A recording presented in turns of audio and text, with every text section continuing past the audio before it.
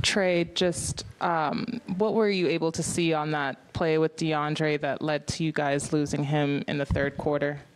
I don't remember too much of the play. I think I remember him falling down from trying to take a charge, and then they didn't call it, and then he's on the ground. And, I mean, I know I'm up there and shooting free throws, but I know Joel is too, so I know he knows how to get to the line.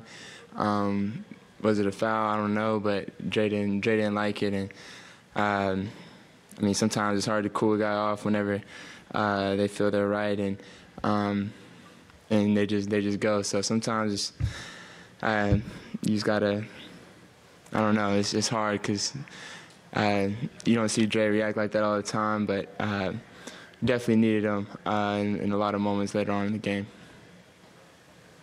Hey, Trae, first of all, congrats on the birth of your daughter, man. Appreciate it.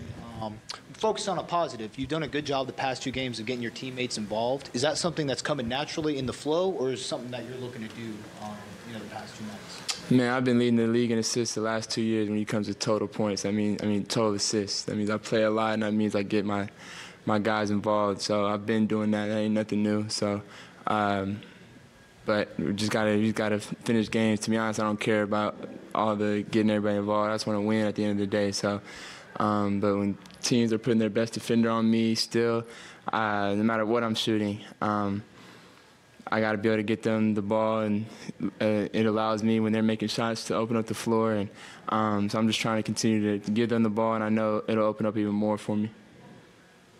Did the fact that tonight was an in-season tournament game kind of amp you up heading into the matchup? It's also going against the reigning MVP. And also, what would it mean to you to be the winner of the inaugural NBA Cup? Yeah, I mean, we knew what type of game it was coming into the night. Obviously, we know it's an in-season tournament. That's why we were still playing hard to the end, and because we know the point differential things and things like that. But we know they lost the game, and the team that's coming in on Tuesday hasn't lost. So we gotta be ready to take care of business, and then take care of business the next 2 games, and let the chips fall where they may when it comes to point differential and all that. But really bigger than the NCAA tournament, it's a regular season game too. So you want to win every game you can. But of course, it's the in-season tournament. It's a bigger deal this year when it comes to certain games, and so yeah, we definitely wanted to win this, but we didn't. Now we got to win our next 2 games, and thankfully our next game is an in-season tournament game too. So hopefully we got some energy. Trae, we're 12 games. Trae, so first off, I wanted to say congratulations as well on the birth of your daughter. Thank you. So far, y'all are 12 games in. Plenty of basketball left, obviously.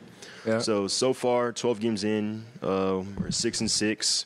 What is it that you've seen so far throughout these games, playing a variety of teams? You've seen a variety of things that you think you guys can improve on to get that consistency throughout the season and into the playoffs. Yeah, that's a great question. We know where we need to be and where we're going to be at the end of the year. So that's the bright spot. Just understanding we're not even close to where we need to be to win at the highest level and in the playoffs. And the regular season is not only to get ready for that, and you want to build, you want to win as the season goes on, but you also want to be ready when that time comes. And right now we're not there yet, but I mean my confidence, and I say it every year, we'll be ready by that time. And I believe in our coach and Quinn, and the spots he's going to put us in. It's going to become a lot easier and natural for us on offense and the way we play, our defense. And I mean, in preseason it looked, great. And then the first couple of games it kind of slipped, and we've had moments on defense throughout the year where we've been really good. And so it's just about being consistent with what we're doing. And it's hard to find consistency when it's not a habit yet. And we'll make everything that Quinn is telling us a habit, and it's going to work for us in the long run. Thank you, Trae. Got you.